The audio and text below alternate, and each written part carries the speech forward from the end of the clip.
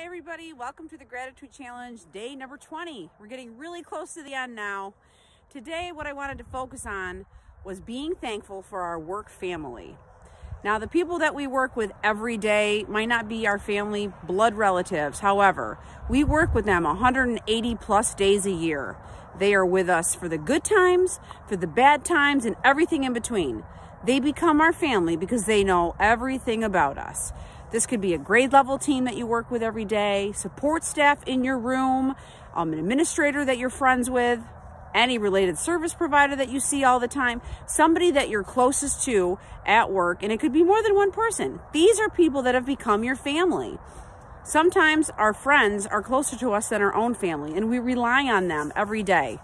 Sometimes we take them for granted because we just see them all the time. But if you stop for a second and you think about those people that are closest to you, think about how they lift you up. Think about how you lift them up and what you do for them as well. They help us laugh. They make light of things for us when we're feeling down. They bring us perspective. They even bring us trials in their lives that maybe we've gone through so that we can help them. We are family together.